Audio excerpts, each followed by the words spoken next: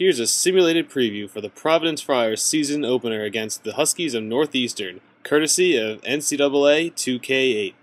One of the keys for the Friars in this game tonight is their three-point shooting, especially from superstar Jeff Xavier. If you find him open on the court, he's going to make it every time. If the Friars can't find him, well, Northeastern, cover your man, because they got a lot more options to choose from beyond the arc, and that's why it is one of the keys in this game. The one concern for the Providence Friars defense is stopping Matt Janning. The top scorer from last year's Huskies team, he's still a tough player from outside and inside. Another key for the Providence Friars is rebounding. No matter if it's offensive or defensive, they need to come down with the ball.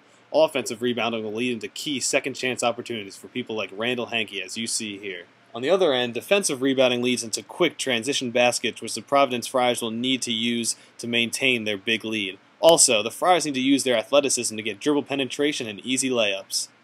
Final score for you Providence supporters was 95-88, Providence beating up on Northeastern in their first game of the season, starting at 1-0. Here's a grid of what your team needs to do to succeed in their game against the Northeastern Huskies. The top scorers for the Providence Friars were the Jeffs. Jeff Xavier with 29 and Jeff McDermott with 19. The top scorers for the Northeastern Huskies were Jay Guntenberg with 34 points and Matt Janning with 18. A great performance all around by the Providence Friars. Hopefully we'll get some more of that the rest of the season.